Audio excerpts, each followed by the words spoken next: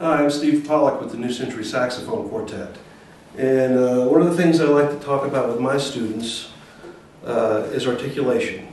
And I think a really important thing about articulation is really knowing exactly what it is you're doing when you articulate. So I ask a lot of my students, okay, what is tonguing? Quite often the response I get is, well, you take your tongue and you touch it to the reed. And actually, I don't like to think of it that way. I always like to think of taking my tongue away from the reed, because that's when the actual beginning of the note happens. So instead of trying to get your tongue to the reed, you have to take it away for ta or da or whatever syllable you choose to use.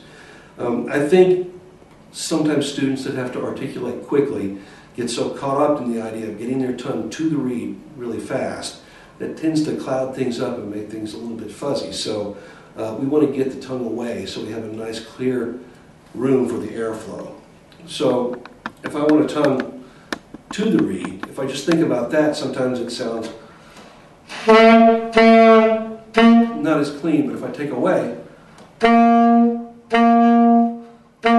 always keeping a nice strong airflow behind the tongue, because that's going to allow you to have a crisper articulation. You build that pressure up behind the tongue, it really helps.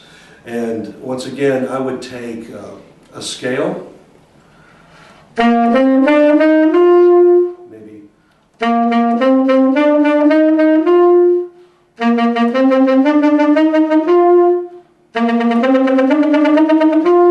always thinking about keeping the air behind and taking your tongue away.